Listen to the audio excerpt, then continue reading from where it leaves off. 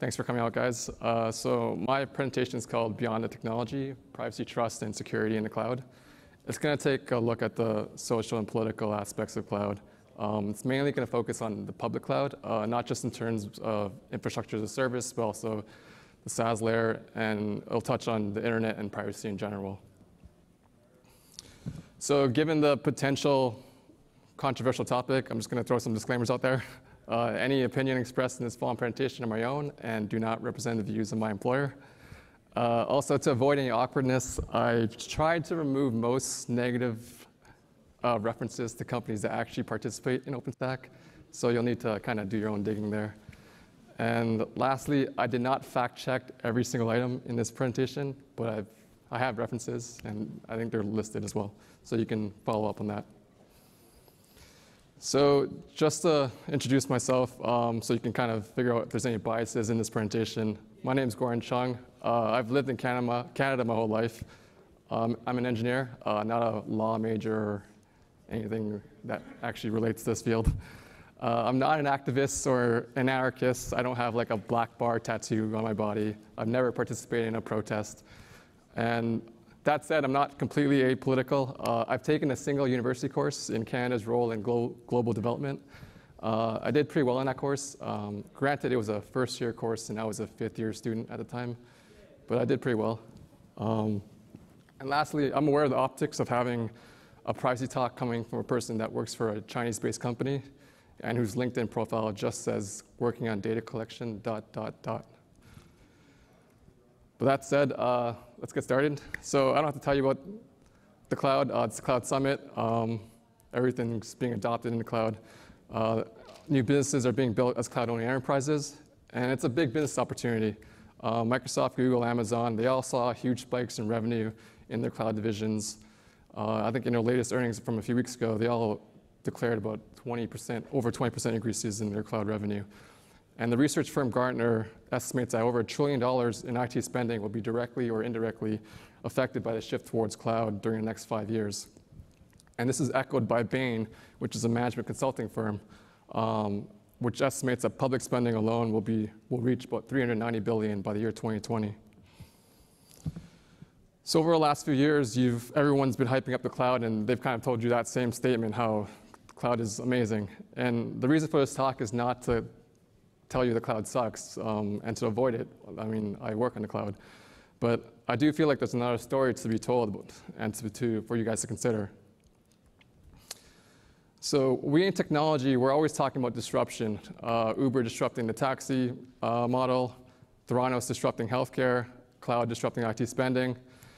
And it seems to be ingrained into us as technologists that we can do pretty much anything in the cloud or on a computer.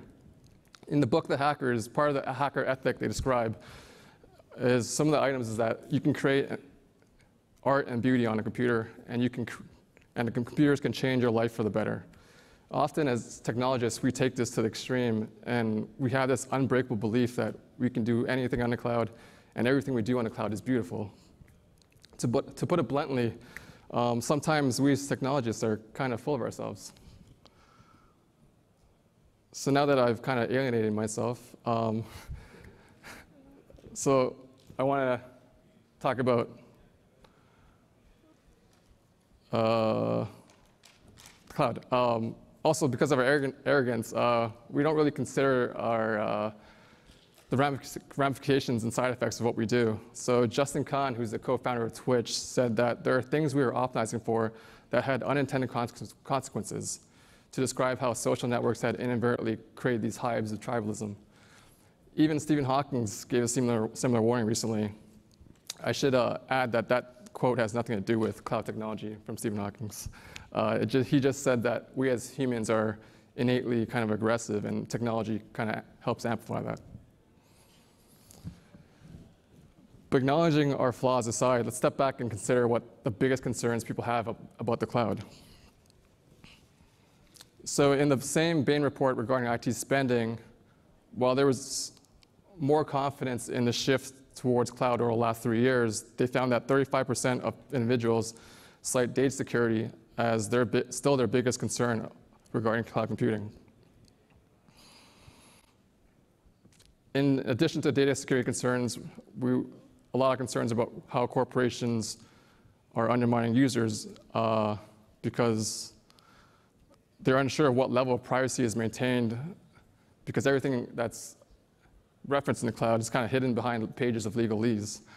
If you look at the iCloud terms of service, it contains a lot of text about how Apple reserves the right to remove or access anything they deem objectionable or if reasonably necessary. Regarding governments, as a side effect of the NSA leaks regarding for PRISM, many people are unsure of how far-reaching the arm of the government is. It raises fears that using a central public system enables those with authority to shut down anything that they deem unfit. And there is a lot of precedence for this. Recently, Turkey blocked access to Wikipedia.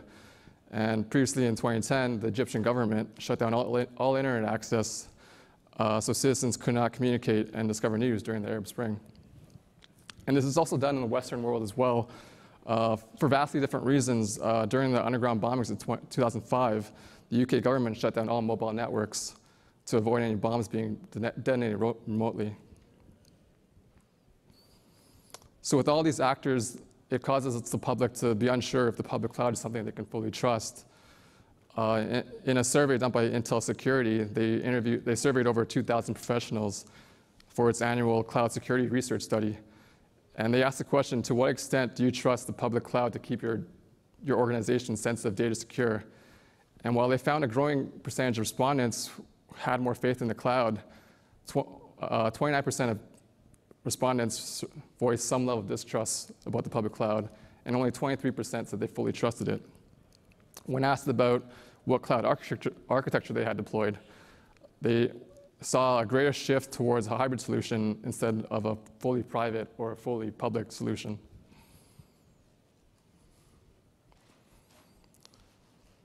So all these concerns were kind of summarized by Chantal Bernier, who's a Denton's lawyer. She reiterated that the 4 biggest concerns regarding cloud computing are accountability, complexity, lack of data sovereignty, or loss of data sovereignty, lack of transparency, and the challenges of safeguarding information on the internet.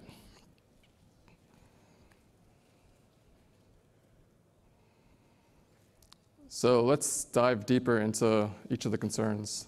First, we'll take a look at data security. So over the past year, there have been multiple studies that have revealed a marked increase in cybercrime. The most famous breach would be the one that affected Yahoo. So in 2014, they had reported 200 million accounts breached, which they disclosed in 2016. And they followed that up by disclosing another breach this year of about 32 million accounts. And as we move more and more critical information into the cloud, such as healthcare records, passports, IoT devices that like city infrastructure, the details are kind of sparse about exactly how the organizations are going to protect that data. So research from insurance specialist Lloyd's suggests that 92% of companies in the EU have suffered a data breach in the last 5 years. It should be noted that Lloyd's is an insurance company that wants to sell you cyber insurance. With all the breaches that's happened recently, cybersecurity has become a huge business in itself. In 2013, the Wall Street Journal estimated the cost of cybercrime in the US alone was approximately $100 billion. In 2015, Lloyd's estimated that number to be $400 billion. And in 2016, Juniper Research mused that the cost of data breaches may reach $2.1 trillion by the year 2019 globally.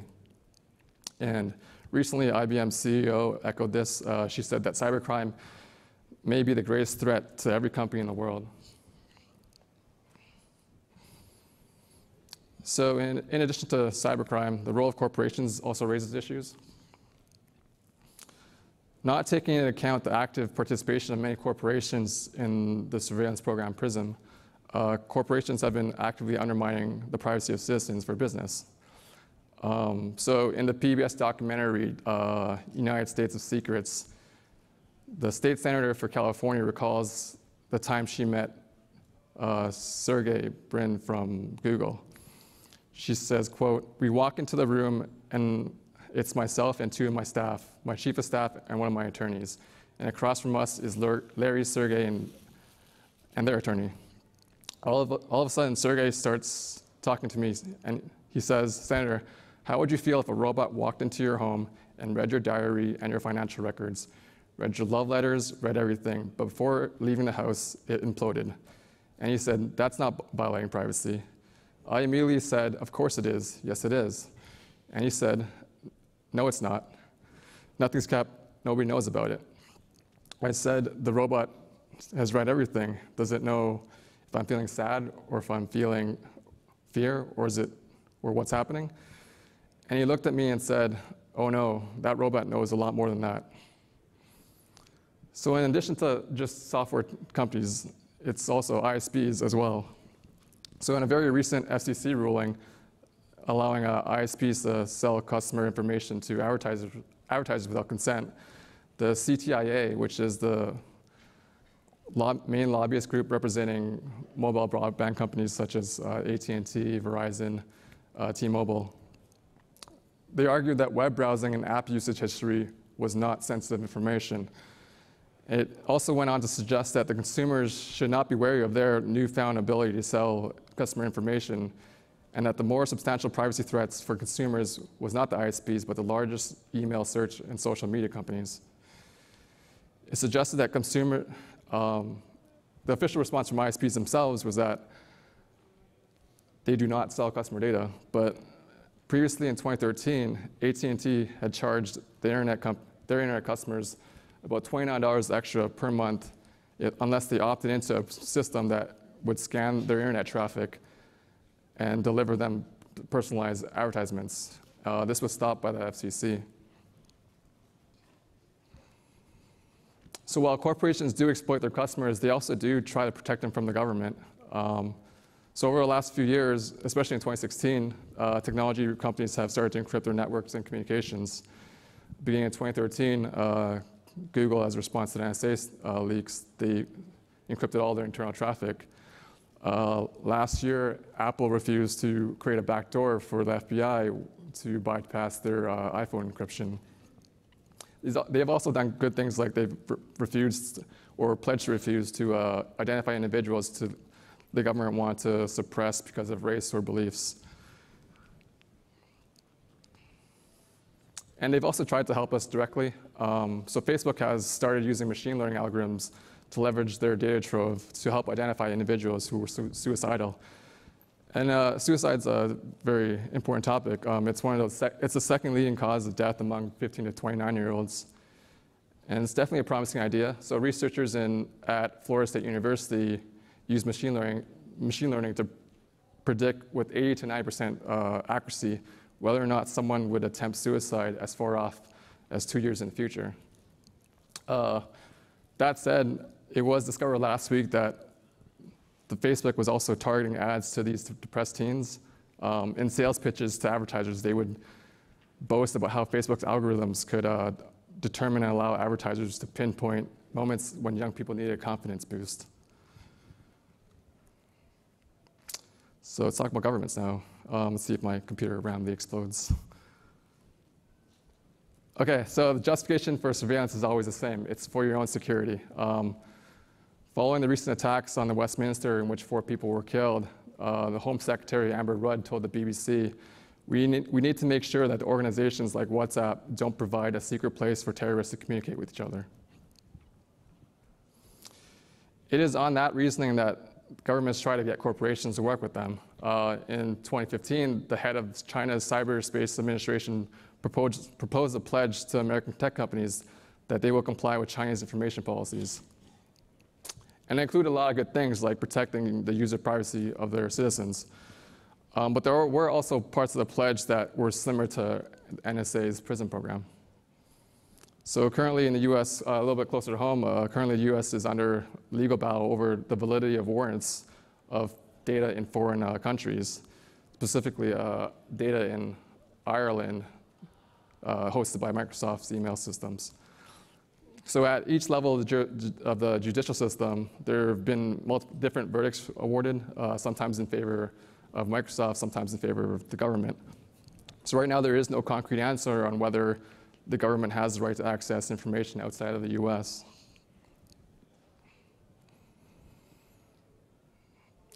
So in addition to that, currently there exists no single comprehensive set of rules to govern how to protect cloud data in the United States. There is an Email Privacy Act proposed, which would update the current Privacy Act from 1986, but it would not cover cloud computing specifically, and it's not likely to pass given the current administration.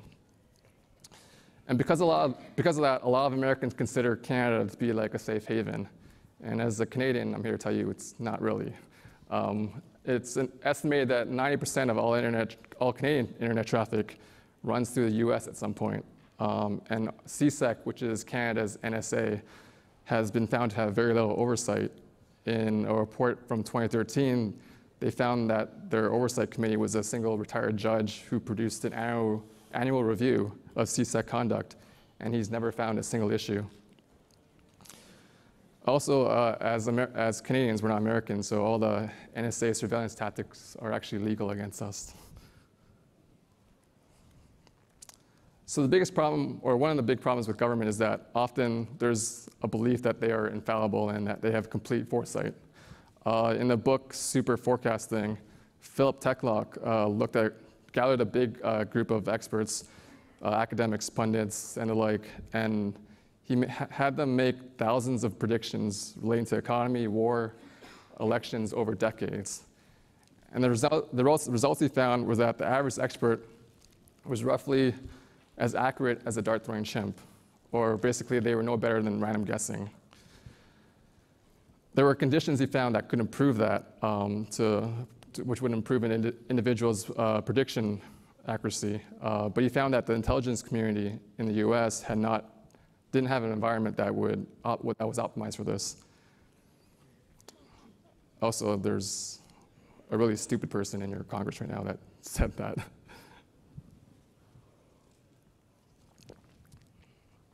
So even though the government does do a lot of things to kind of remove privacy from us, it does help sometimes. So in the EU and Canada, there are legislations set up to have rules on consent for the sale of personal information.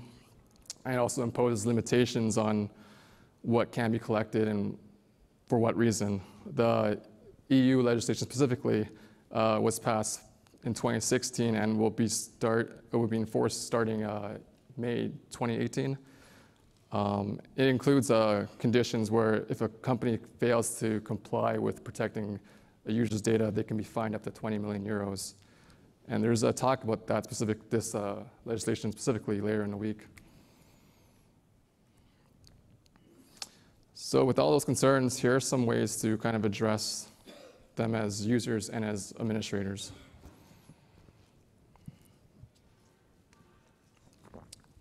So you can start by defining policies and educate yourself and the company on these rules.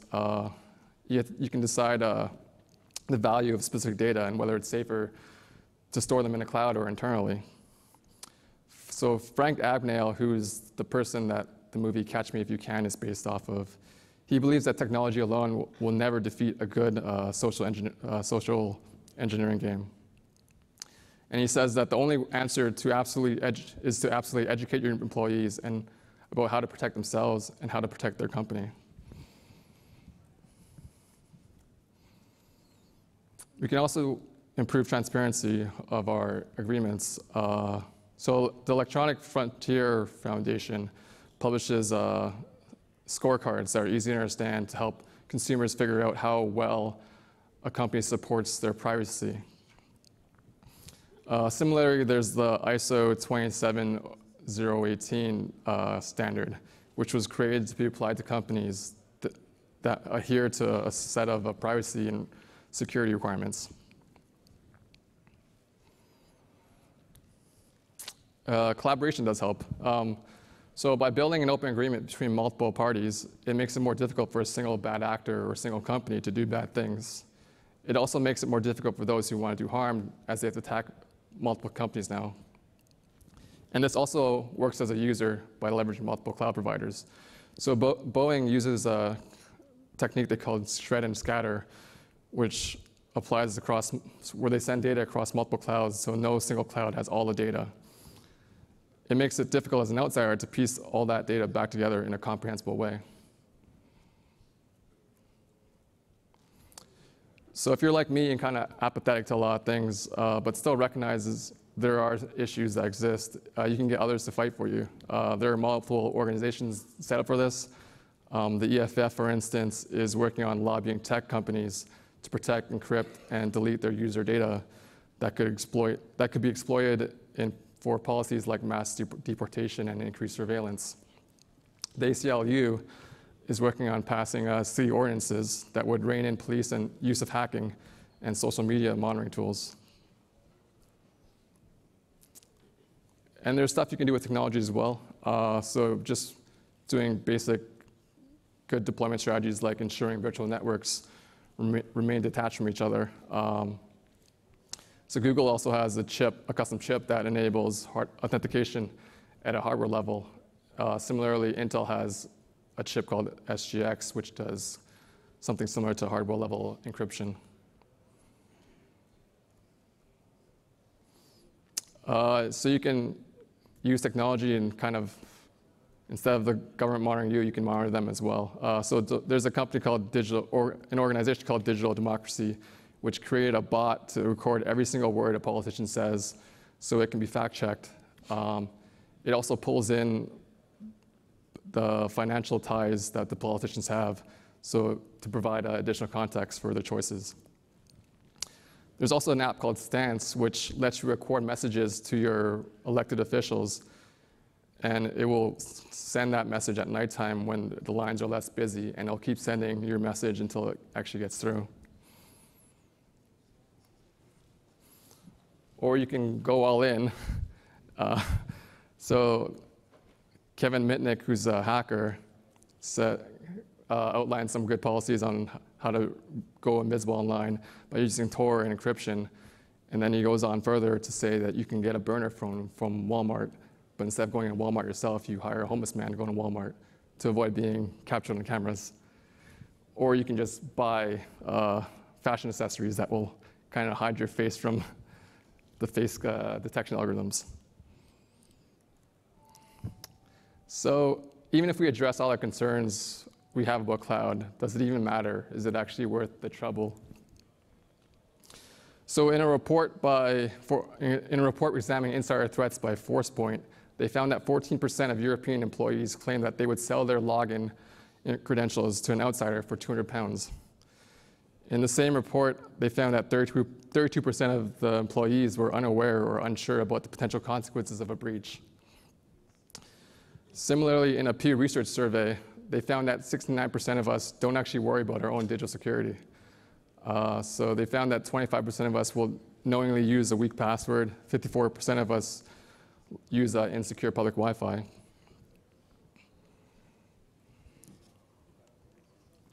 In another survey by Pew Internet Research, they found that depending on your age, about 40 to 50% of people believe that the government should be able to access encrypted communications when investigating crimes.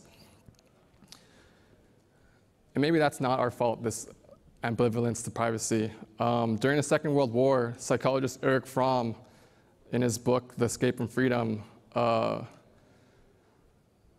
he thought about why large chunks of the Western world were embracing authoritarianism. He said it was attempting to say it was a fault of a few madmen who gained power over the vast apparatus of the state through nothing but cunning and trickery. But Fromm argued that there was something inherent in humanity that feared true freedom, and that we would prefer to be dominated. In other words, Fromm thought that our ambivalence and submissiveness was a feature of humans in general. So why does privacy matter? And this is where it's going to get a little bit opinionated, or even more so. So the government's determination to get its hands on internet data in the name of national security is eroding trust in other nations. And this is why it's important to corporations. As a reaction to the revelations of NSA snooping, companies in the UK and Canada have added languages to their contracts stipulating that their data must not be stored on US soil. British defense contractor BAE specifically revealed that it had killed plans to adopt Microsoft Cloud Services because Microsoft couldn't guarantee that their data wouldn't leave Europe. In a survey done by Cloud Security Alliance in 2013, found that 56% of companies are now less likely to consider a US-based cloud provider, and that 10% had canceled a project to switch to a non-US-based cloud provider. And according to Forrester Research, because of this lack of trust and as a result of the PRISM program, it will cost the cloud industry about $47 billion in revenue over the next 3 years, which is not bad considering the original estimate was closer to $180 billion.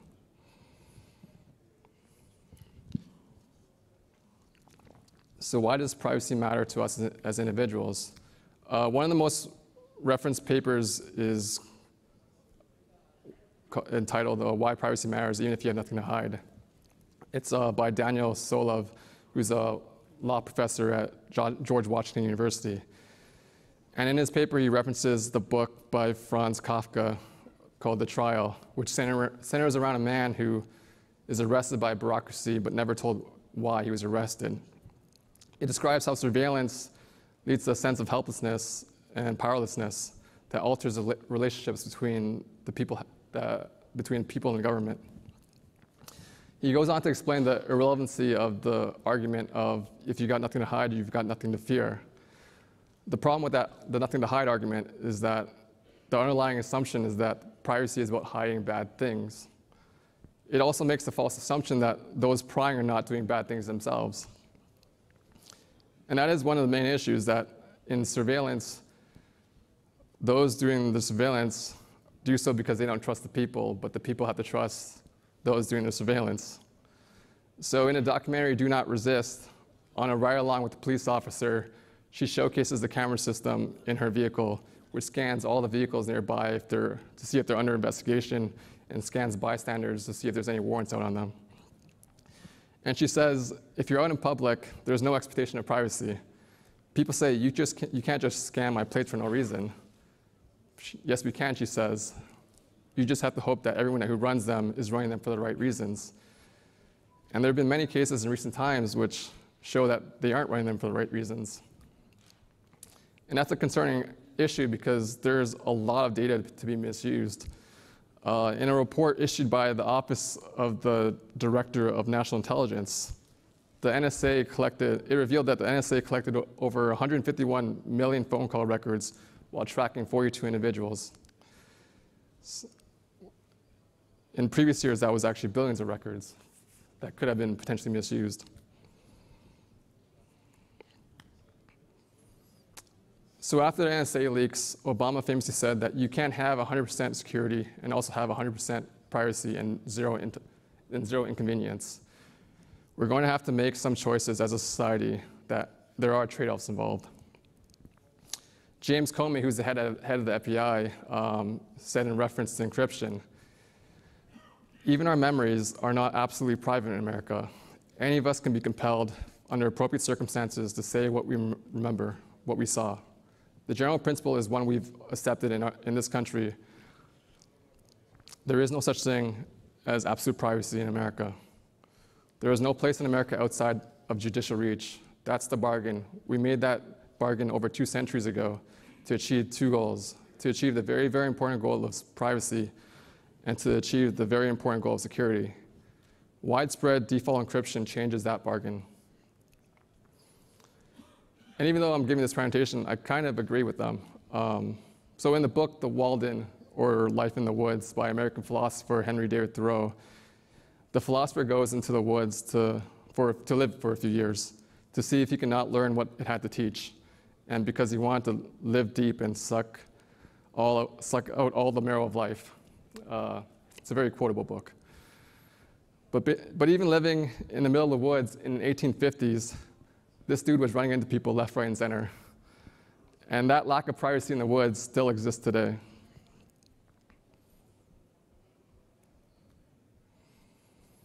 So At a conference in 2014, Arthur van der Wees of Arthur's Legal in Amsterdam said that privacy is a matter of person, himself or herself.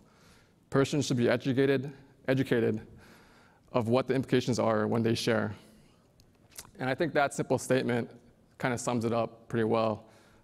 Privacy isn't an absolute condition. All of us in this room have different opinions which fall into the spectrum. So Richard Clark, who's the former National Coordinator for Security and Counterterrorism in the United States, said during his keynote at the Cloud Security Alliance Summit, quote, "I believe we can have both security and civil liberties, but we can only do that if we keep a very close eye on the government and demand transparency and oversight and tell them we are not willing to trade our civil liberties for greater security." So going back to the paper by Solov, he warned that privacy is rarely lost in one fell swoop. It is usually eroded over time, little bits of it dissolving almost imperceptibly until we finally begin to notice how much is gone. So there may come a time when too much of your civil liberties are taken away from you in the name of security. And when that time comes, I think the movie Captain Fantastic has a good response to that. So when teaching his children the realities of life, the protagonist says, "We have to do what we're told. Some fights you just can't win. The powerful control the lives of the powerless. That's the way the world works. It's unjust and it's unfair, but that's just too bad. We have to shut up and accept it."